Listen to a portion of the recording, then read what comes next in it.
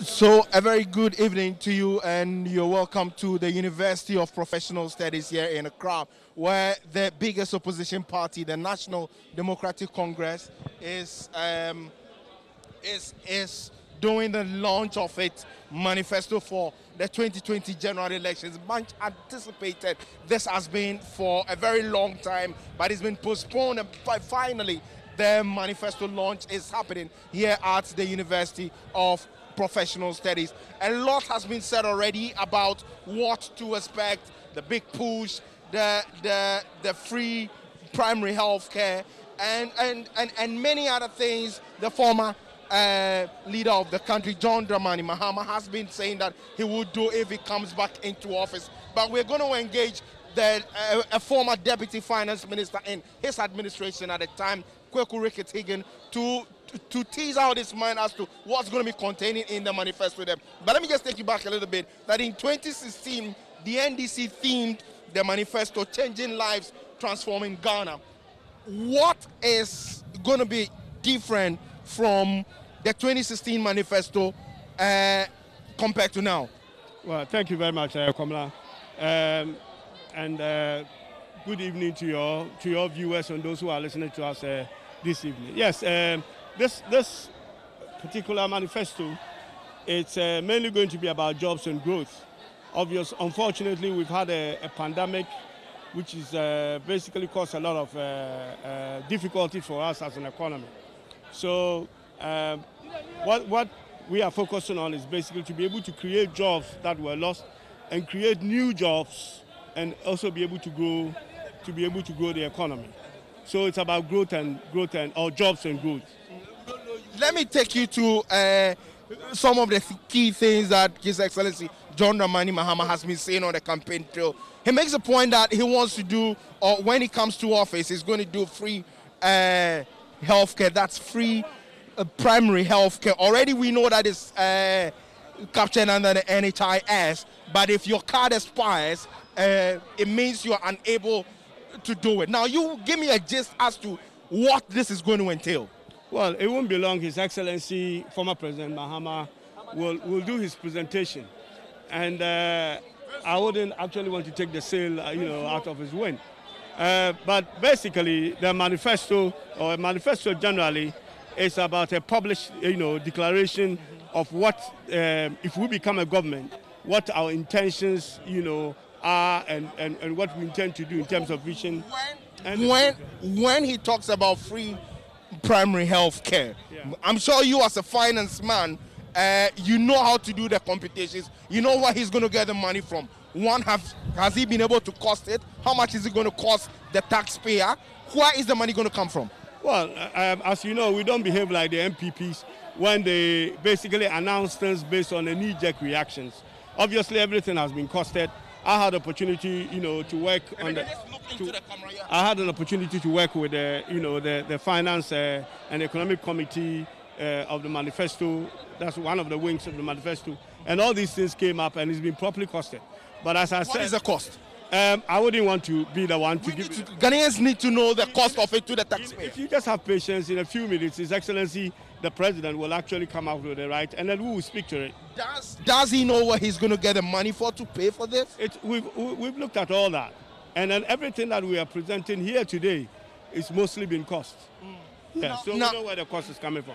I mean, it will be irresponsible of us to come up with things that we don't know where the money is coming from. As the MPP government is littered with a lot of programs that were not really costed, and including the free HS. Okay. And as a result of that, we are really struggling in meeting these things. So, absolutely. All right. Many thanks to Kweku Rickett-Higgin. He is a former deputy minister of finance. I'm joined also by the Ningo Pram MP, Sam George. Sam, much anticipated. Finally, the day is here for you. What's your expectation? Well, the People's Manifesto is about to be outlawed. We are going to be putting out what we have been told by the Ghanaian people is their major desire. I wouldn't want to take the wind out of the flag bearer sail, but I'm excited with what I have seen, what I know, what the people of Ghana have said to us. Jobs are a major issue for the Ghanaian people. Jobs, jobs, jobs. It's a major thing. You had a 2016 manifesto that talked about changing lives and transforming Ghana. You didn't have the chance to implement that because you were kicked out of office. What's going to be the difference? What's going to be the difference compared to the 2021 that you are going to be launching now? Well, like I said, we've had 4 years of introspection. We've looked at, and this manifesto is not just any manifesto. This is the People's Manifesto. The flag bearers had a speak out tours. We've had engagements with loads and loads of Ghanaians, every shade of Ghanaian, and they have told us what they want. They've told us what they want to hear, and that's what we're packaging back for them. So I'm excited that this manifesto is actually going to represent what are the real needs and desires of the Ghanaian people. When you talk about giving free primary health care, one, what is going to be the cost to the taxpayer, and where is John Mahama going to get the money from? How do you fund your national health insurance? How do you fund your national health insurance? Your national health insurance is funded through a statutory tax, okay? The free primary health care is going to take care of health care in areas that are below from the district level down and lower. And so at the end of the day, once you have that and the framework has been built, the NDC has a track record. Our track record, when the NDC... The challenge you have had with it in the past is that, is that if your card expires, you are unable to really enjoy it. So the reason he is saying that it's going to be free, that's why I'm asking, where is he going to get the money from? Where is it going to be? The issue of where the money will be from, when we said we're going to do educational infrastructure, yeah? When the NDC said we will do educational infrastructure, what did we do? We created the GET Fund. And what did the GET Fund do? The GET Fund has been the major primary driver for educational infrastructure. When we saw that there was a challenge with healthcare, what did we do? With energy, what did we do? We created the ESLA. So the NDC has always found and had the way of creating the funds. You see, I don't want to take the wind out of the flag bearer sails. The manifesto is going to be launched. When it is launched, you would have all of those details put out. But the NDC has a track record of costing all our projects.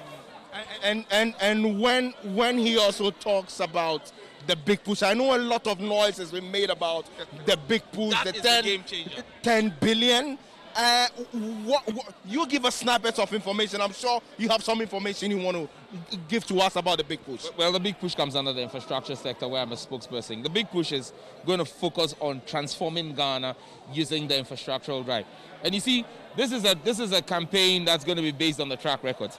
President Mahama has an infrastructural record that is unmatched in the Fourth Republic.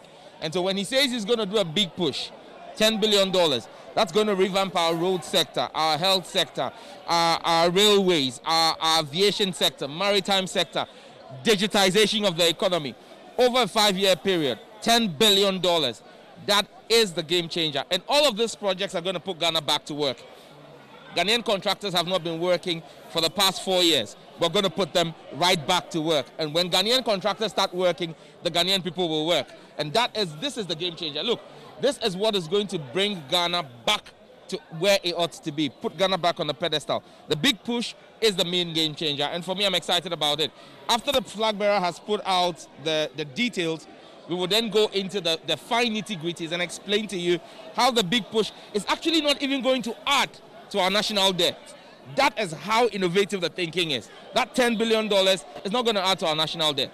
That's the reality. Okay.